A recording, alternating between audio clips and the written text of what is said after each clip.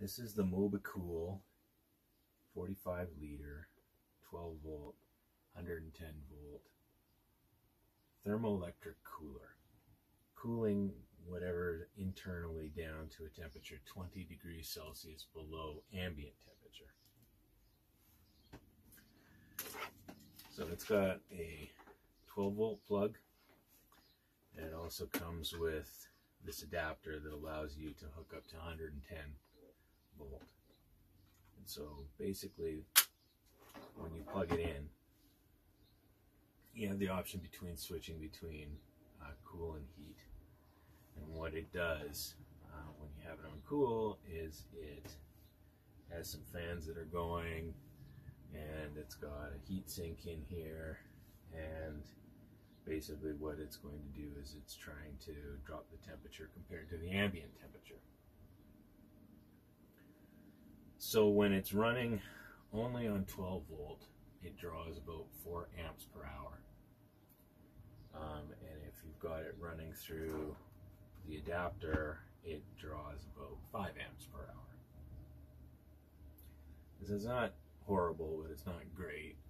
If you're looking for a solution when you're out camping, I would say at best it's okay. You would need a big bank of batteries to be able to go for an entire weekend drawing 4 amps per hour.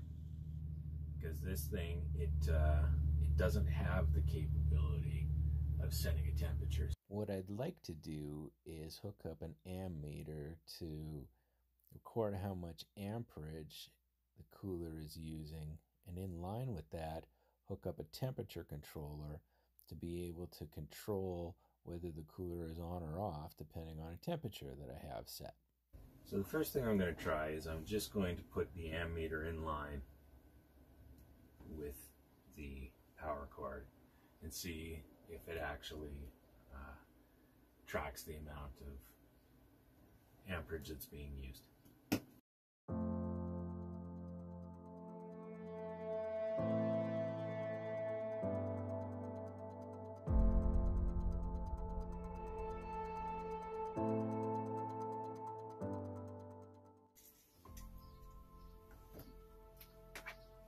So this is the end that's going to be plugged in to either the 12 volt cigarette plug or into the adapter.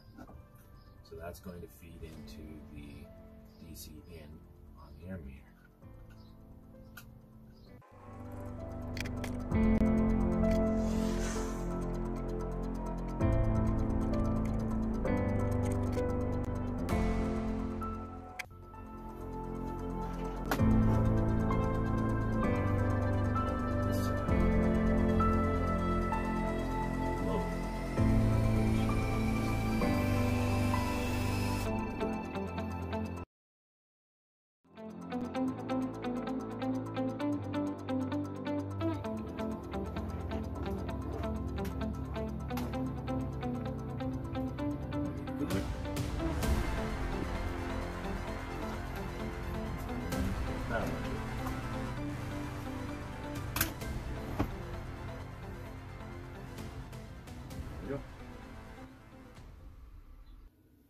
So it's saying that we are 11.91 volts.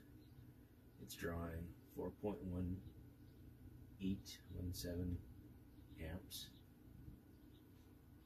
Power here is showing it in watts. Conversion is 12 volts, 12 to 1. And then the energy down here will show how much in total is consumed over time.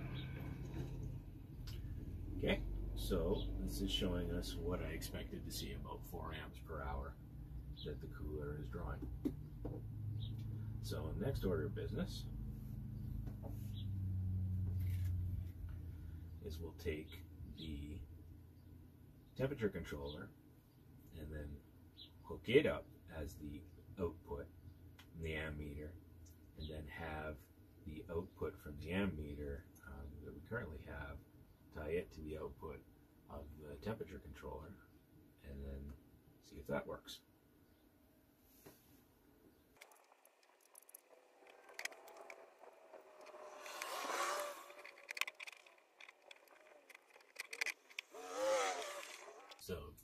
just for the temporary purposes here, I'm just going to use electrical tape to hook these wires up.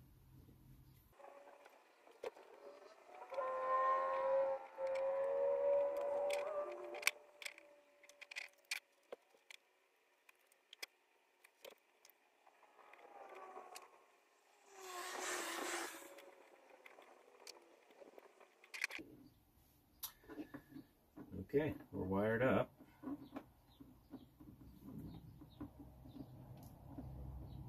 Let's unhook this probe.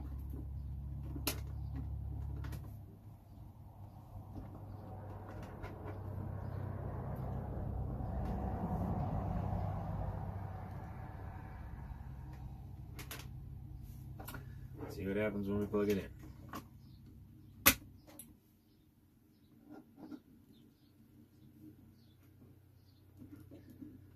Okay.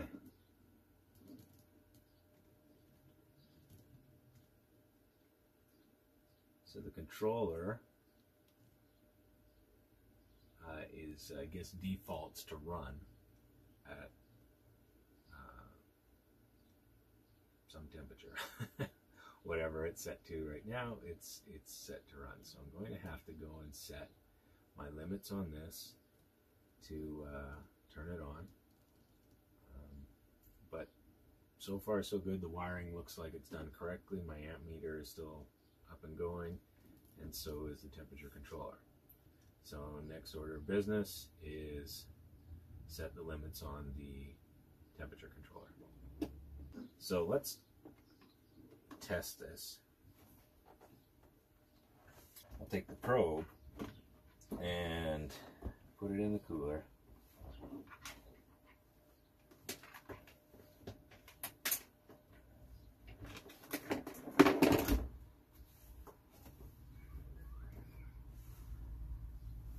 And let's set the shut-off temperature a little bit higher.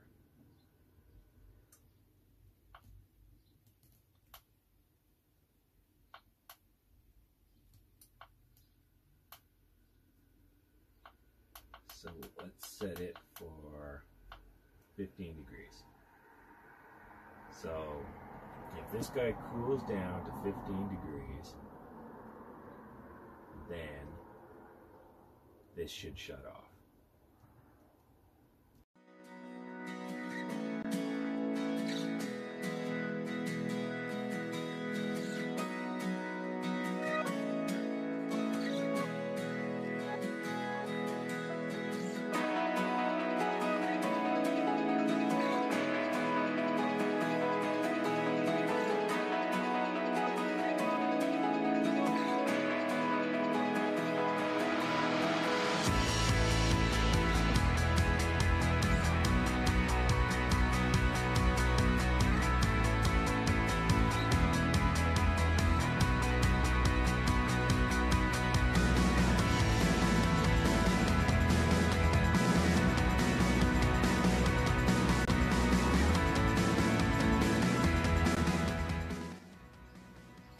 So we're down to 15.1, so very shortly this should be turning to 15 degrees Celsius.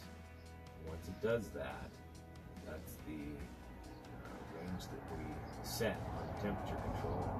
This whole thing would shut off. See?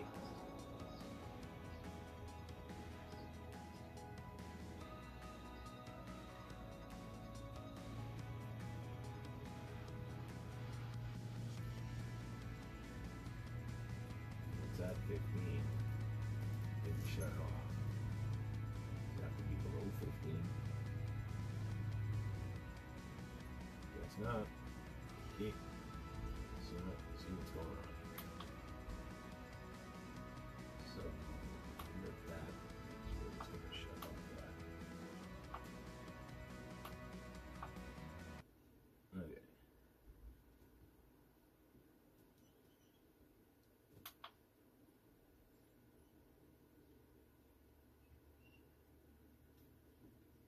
Okay, so I think I understand this now, maybe. So 14.3 now I have set as the lower limit. That's when it's to shut off. And 15 is when it's going to turn back on again. So that gives you a little bit of range, so it's not constantly turning on and turning off. So my guess is what's going to happen is that when it hits 14.3, it'll shut off. And then as it warms up, back up to 15 degrees again, that's when it'll turn itself back on again.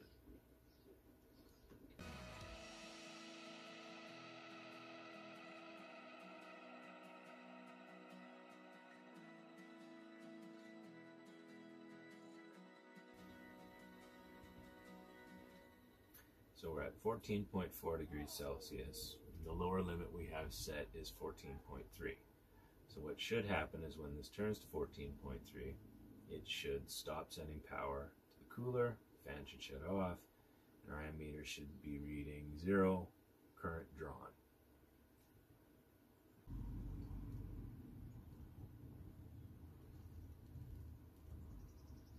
Well, it's at 14.3 and it didn't shut off. Does it have to be below 14.3?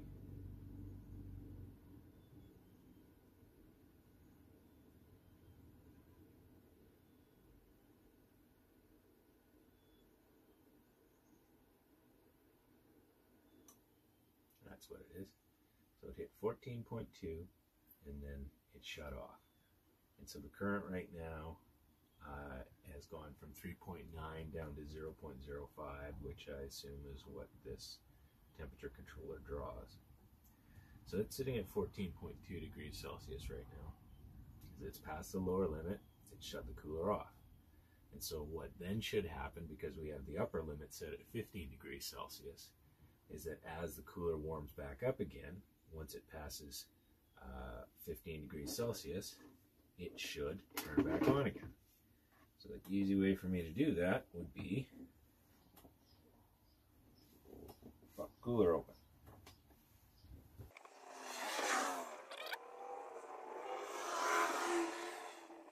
Got the 14.9. So as soon as it turns 15, it should turn back on again. We'll see.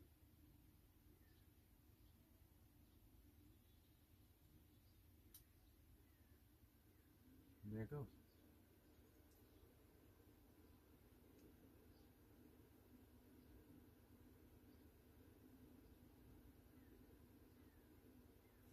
So that's a pretty cool way to basically build a thermostat into one of these kind of coolers. Is just put, you really only need the temperature controller in line. I like to have the ammeter there because it tracks the amount of energy total that this would use. So that's kind of good information that you'd like to have over a weekend, just to see how much this would consume. So if this was just running without the temperature controller, it would be using 4 amps per hour, and for 24 hours that's basically 100 amp hours, which is, that would almost completely flatten most 12 volt deep cycle batteries. So that's pretty tough for just a cooler. So I've got 230 amp hours on 2.6 volts. And so that would last 2 days before flattening it, 2.5. But you don't want to flatten your deep cycle batteries. You really only want to run them down to 50%. So having something like this in place actually would make this an option for keeping it plugged in at all times. If you put something in there, a big chunk of ice or something like that, or a 4-liter water bottle frozen, it could maintain the temperature range that you're looking for just by turning on, maybe every couple of hours. So here we go, we're at 14.3 again. We have 14.2 as our number that it's going to shut itself off at, 14.3 being the lower limit we set. So as soon as this hits 14.2, it should shut right off.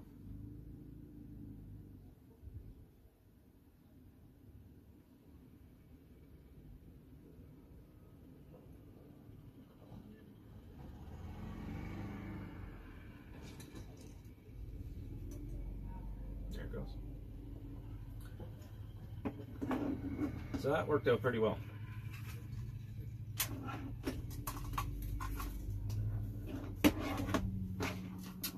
Move my adapter out and see how it kind of looks.